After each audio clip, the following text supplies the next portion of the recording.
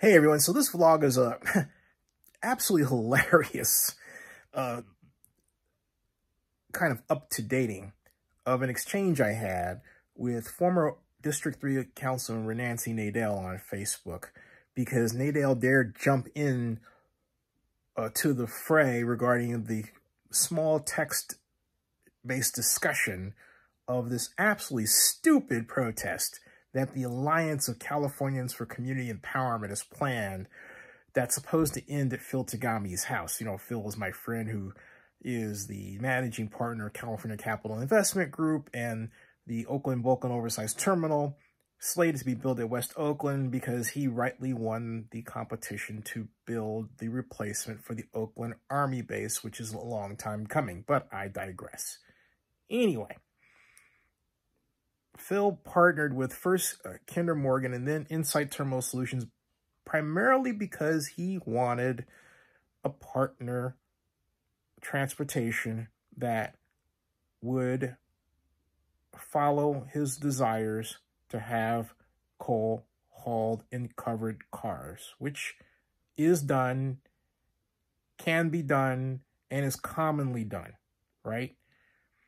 So here comes Nadel shifting from the stupidity, or basically texting about the stupidity of a protest where the Alliance of Californians for Community Empowerment are under the impression that Phil is a billionaire. They actually told that to the San Diego Union Times, okay? A billionaire. Phil is not a billionaire, all right?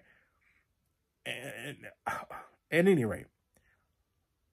But they're under that impression. So she shifts from that to a discussion of Phil's project, the Oakland Vulcan Oversized Terminal, because of the capability of carrying coal, a commodity that was identified for the project by the city of Oakland under Pat Cashman, because coal is the only commodity worldwide that will be hauled in such bulk, because it is, that will allow the Oakland Vulcan Oversized Terminal to basically make enough money to run itself.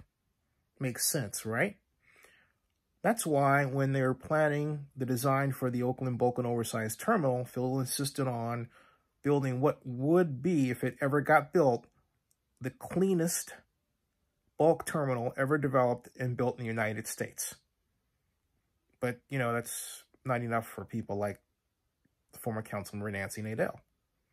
They just want to believe what they want to believe. So, and the reason why I say that is this. She insisted that there were not covered coal cars. And I don't know where these folks are getting this stuff from.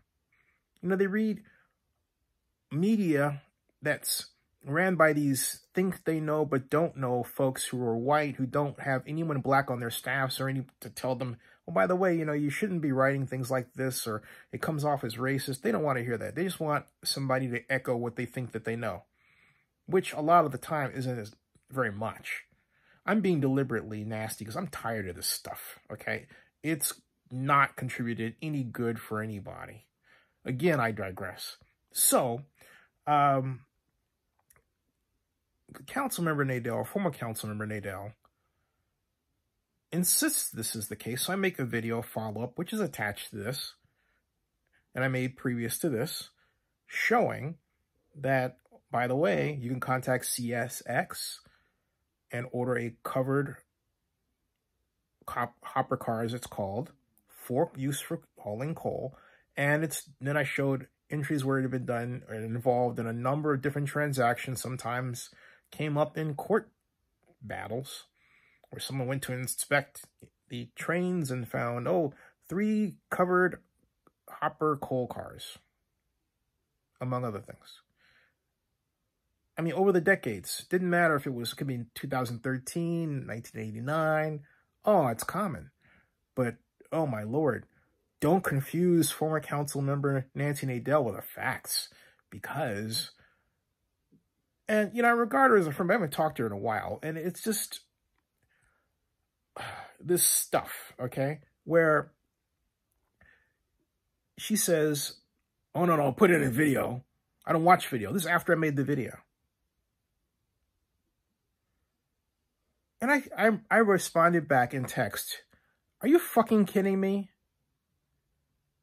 And then she just responded back just a second ago. Hold on. She responds back that she would be happy to put it forth without any extraneous nastiness. Just tell her, you know, it's in there. It says CSX. All she has to do is watch the video. Now, you would think that someone that got the first woman to get a graduate degree in engineering and geoscience from the University of California, Berkeley. This was in 1981, all right? And yet claims right now she's interested in the science, wouldn't care whether it was expressed on Facebook or YouTube video or Oakland News Now blog, right? All she should be concerned about is the information. And I've given her the information. Just note that. Because there's a lot of that going around. A lot of it. And the reason why she says that it's extraneous nasty is because she's being nasty to me. I just use the term fucking because I'm frustrated with this stuff. Which I consider to be equal to someone saying, just put it here and I don't want to watch your video. What? I mean, this is like, you get the idea.